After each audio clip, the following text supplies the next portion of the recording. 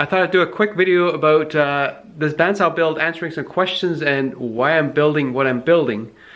The thing is, in this room I've only got this bandsaw here, and I've got the other bandsaw in the other room, and you really need two bandsaws, one with a narrow blade for cutting curves and one with a wide blade for resawing and cutting deep stuff. And of course I just always go in the other room to use that one with a narrow blade.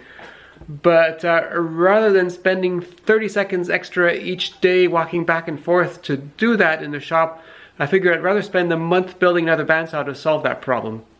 Seriously though, I just wanted to try to build a really big bandsaw. And this one's going to be 26 inches. And my first thought was to build something like a 36-inch bandsaw that's over 90 centimeter wheel size, because that's what the really big bandsaws are. But the problem is, with a basement, there is limited ceiling height, and I also decided that the bandsaw should ideally still fit through a standard door, and that really limits the height.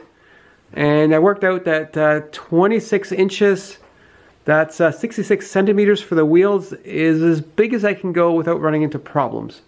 And of course I could go bigger with a 3 or 4 wheel bandsaw, but that question I've already answered in a video years ago. The video is titled Bandsaws Bigger is Better and 3-wheel bandsaws Suck. The thing for bigger is it's all about the elbow room, because quite often when cutting out some intricate shape, I end up hitting the post over here, so the further away that post is, the better. So the width is really more for cutting intricate shapes, not for cutting really big stuff. Now, why did I make the wheels hollow to make them lighter? Well, yes, a heavy wheel could potentially stabilize things a bit more, in that if the motor is way underpowered and you're cutting something really heavy and you ram it in there, then it takes longer for the bandsaw to stall out. But you just shouldn't be doing that, because if your motor's not powerful enough, you just need to cut slower. So that momentum thing isn't really that useful, but that momentum is harmful because it means the saw takes longer to spin up, and more importantly, longer to spin down after you turn it off. And really, the quicker it starts and stops, the better. And years ago, there was this company called Steel City Tool Works that made a bandsaw with a lower granite wheels.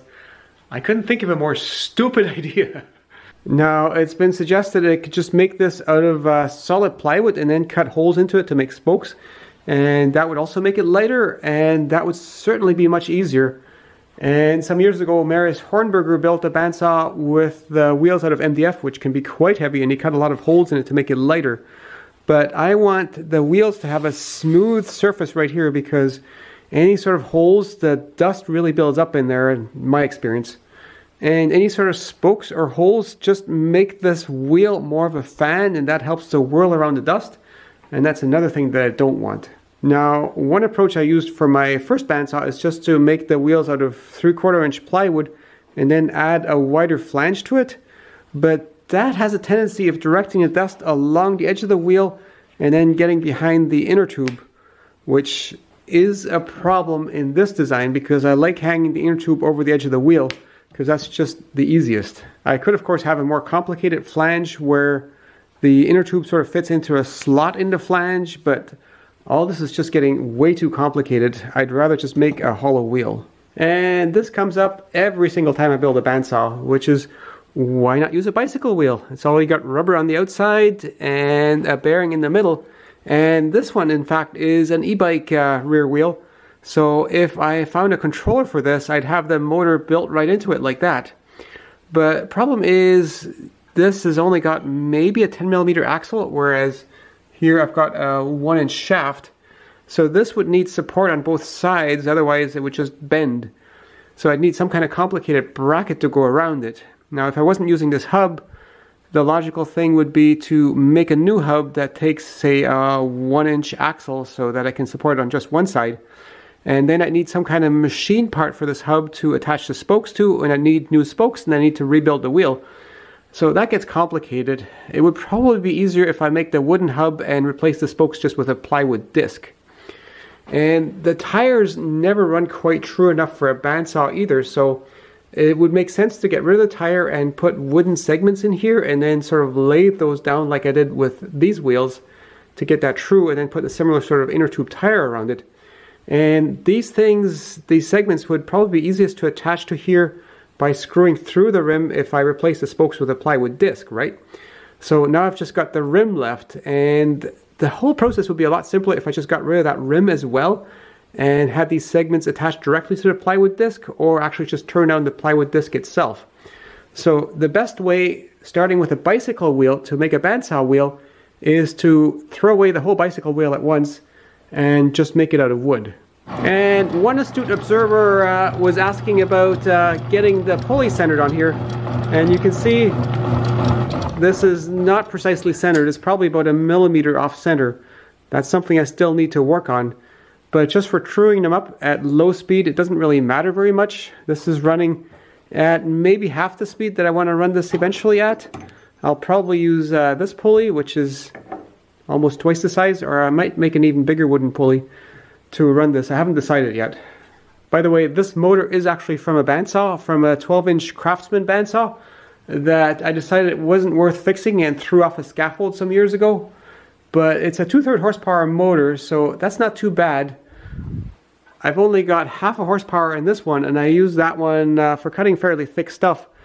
And since I'm not planning on doing any sawmilling with this bandsaw, it should be enough. As for sawmilling, there's really no need to go to wheels that size, because you don't need that sort of throat depth for sawmilling, because it's not like I'm going to cut some piece of lumber that's 26 inches thick.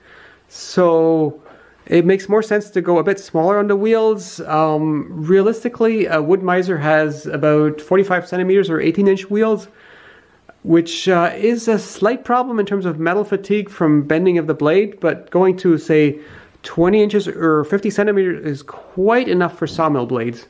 So making this bigger is all about the elbow room, not about cutting capacity.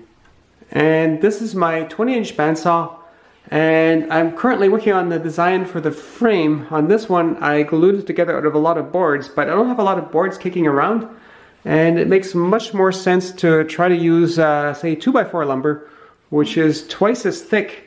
And this frame design is not ideal for lumber that thick, so I'll use some variation of that design, but trying to make it work better for thicker lumber, so there's fewer layers to glue up and just generally cheaper to buy the lumber. And this one has solid plywood wheels. The thing is, for the bigger bandsaw, the wheels actually have 70% more area, so the weight becomes more of an issue. But if you wanted to build a bigger bandsaw with solid plywood wheels, that would work just fine. I just want to try something else. This is one of the new wheels compared to a 20-inch solid plywood wheel. Let's see how much they weigh. So 20-inch solid plywood wheel is 4.2 kilograms. And 26-inch hollow wheel is almost 4.9 kilograms. That's without the inner tube, because with the inner tube it exceeds the scale's capacity. So considering this wheel has 70% more area and is also thicker, that's not too bad.